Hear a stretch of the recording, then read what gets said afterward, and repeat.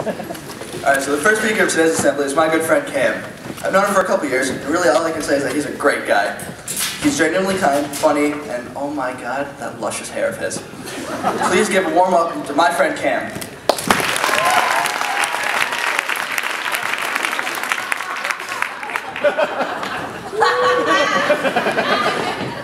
I mean, you know, we do have luscious hair.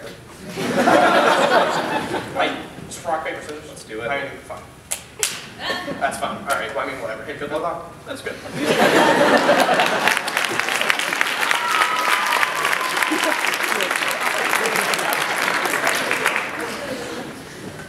Oh boy.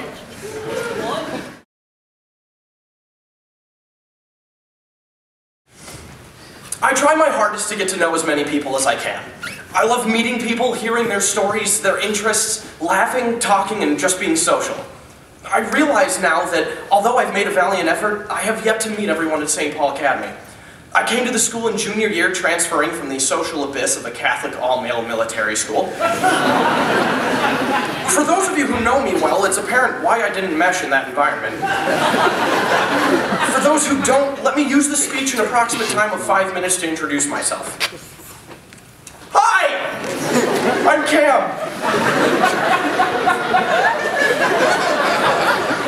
In the now 18 years of my existence, I've lived in 3 states, 7 houses, and attended around 10 different schools in my history of education.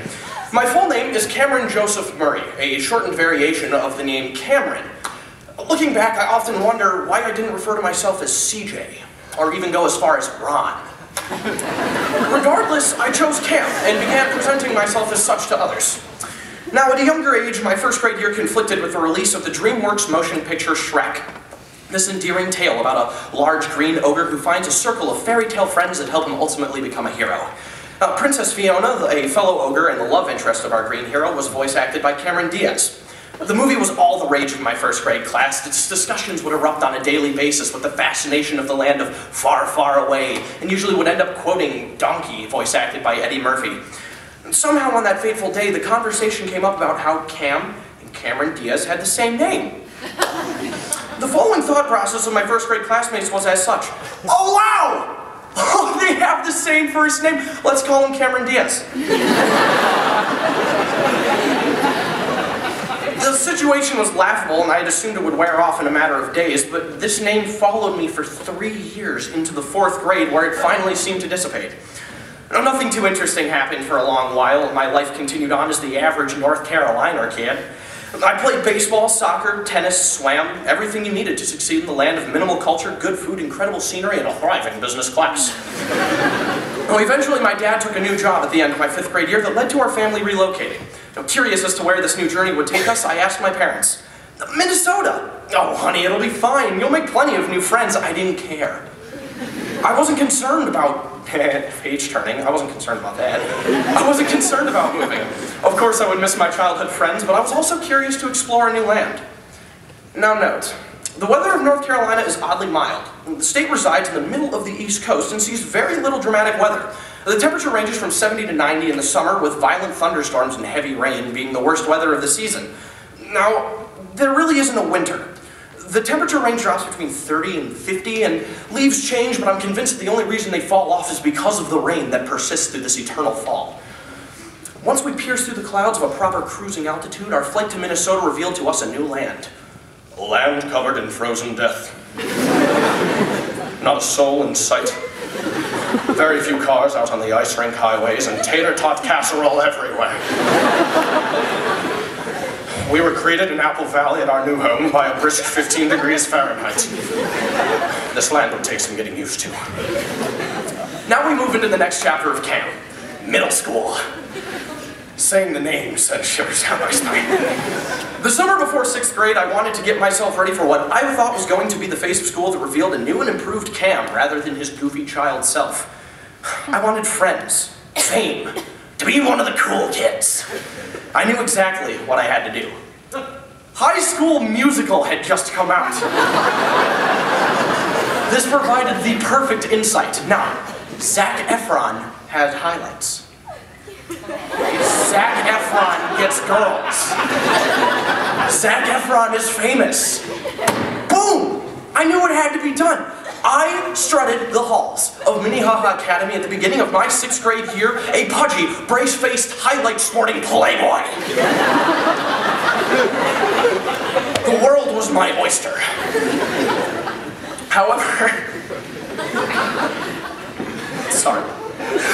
However, this new outward appearance did not settle with girls or anyone for that matter. After this miserable middle school experience of academics and very little of a social existence, it was decided that a school change was for the better. The summer before my 8th grade year, it was finalized. I would be attending St. Thomas Academy, the Catholic private all-male military school. School codes required that I reset my appearance. I cut my hair, lost weight over the summer, and got my braces off. It seemed like everything was going perfectly. My AAA baseball team had just won state, and we were going to Cooperstown for the Dream Team National Tournament in New York. I was respected by my teammates, classmates, and teachers. Life was good. Ultimately, an injury ended my baseball career, and I found myself wallowing in self-pity and boredom. Whilst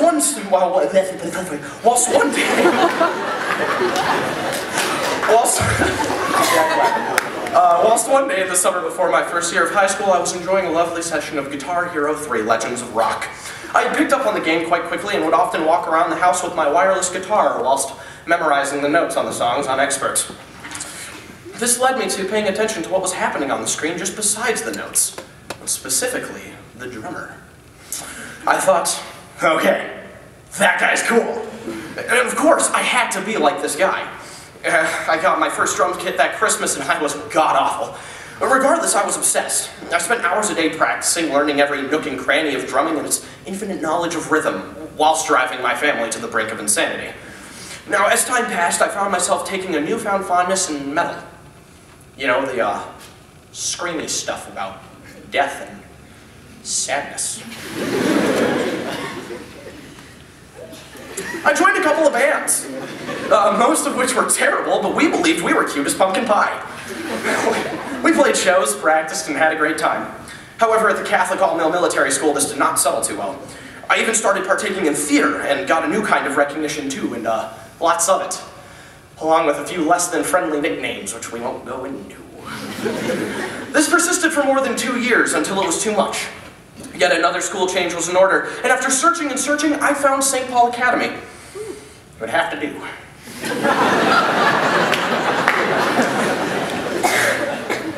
I ended up really liking the school, and I was now part of a professional band. I was in a great theater environment, found great friends, and a great social circle.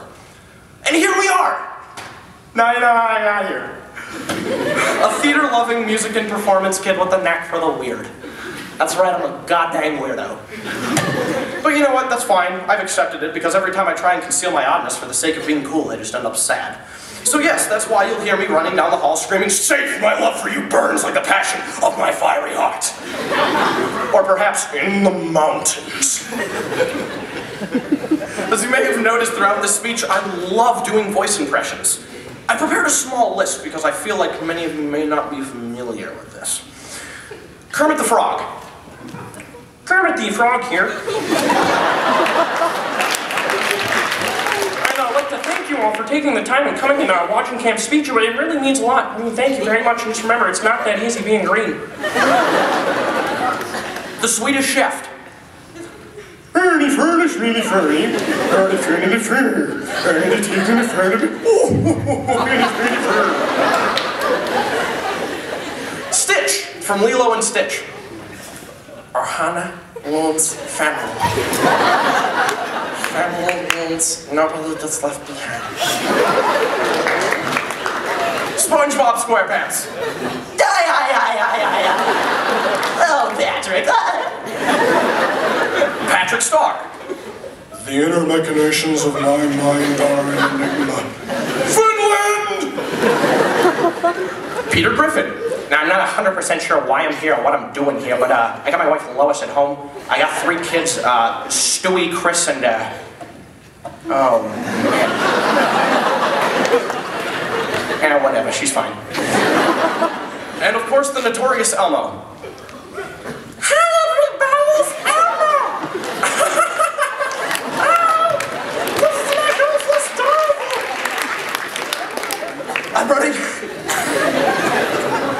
I'm running out of things to tell you, so it seems our first date is coming to a close. To my parents, I love you. To my brother, to my sister, no, but I love you both. And so the class of 2013. The world turns and we turn with it. Everywhere I go, there you are, my luck, my fate, my fortune. 2013, inevitable. Thank you.